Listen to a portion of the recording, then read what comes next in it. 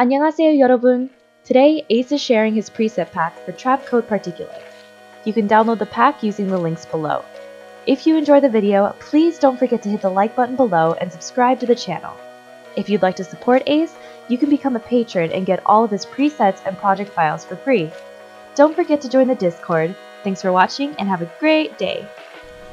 Hey guys, Ace here, and today we're going to be looking at my preset pack for Trapcode Particular. I've got 10 different versions in here, and I've also got a depth of field preset for you. So if you're trying to create abstract scenes or just add overlays to your projects, you can do that.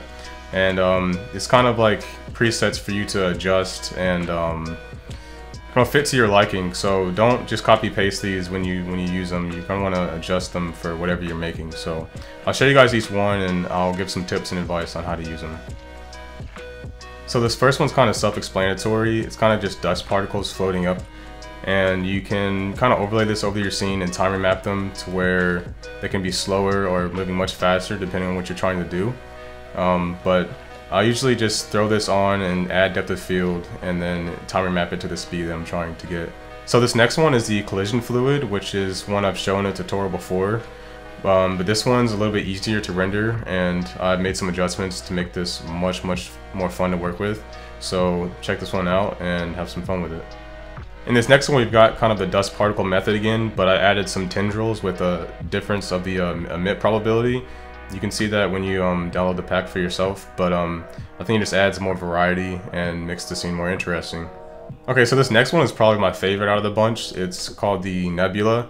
I kind of did something new with the fluid systems in Particular, and it's kind of an abstract object that you can create and change the colors on it and create some really interesting things. But yeah, this one I would use with FL depth of field for sure, because it would create much more depth. So next we've got something I thought was really cool. I titled it the particle beam, but honestly you can use this in many different ways. I felt like if you're creating a Cinema 4D scene and you wanted particles coming out of an object that you created, I think this would be really cool. And also you can animate it using the position of the emitter. You do some really cool stuff with that as well. But yeah, FL depth of field will definitely make this one look much better too. So next we have the snowfall look, which is much simpler to use. It's something I would definitely time remap to slow down or speed up depending on the type of scene, and you can change the angle that they are moving at using the physics effects and the position of the emitter. But yeah, this one's really handy to use if you're looking for that effect. So here we have the spherical fluid. This is a revisit from a tutorial before, and I updated the settings so they're easier on your CPU, and that's pretty much all there is to it.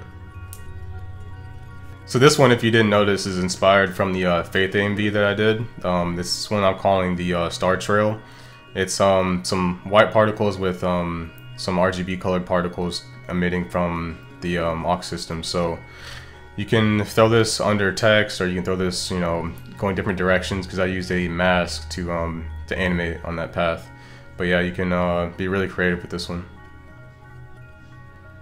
So next we have the single tendril. This one I would suggest animating across a path because it's standing still. I guess you could use it some way or fashion, but I'm going to show you a quick animation. If you just change the position of the emitter and then play that animation, it'll do something a little bit different than just sitting still. I think it looks really cool.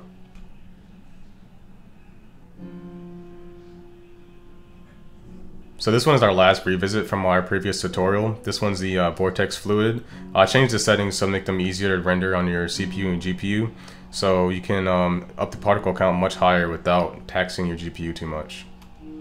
So our last one is the vortex rings, which I kind of was inspired off of a HUD to create, and I feel like you could increase or lower the particle count on this one and create some much more unique scenes.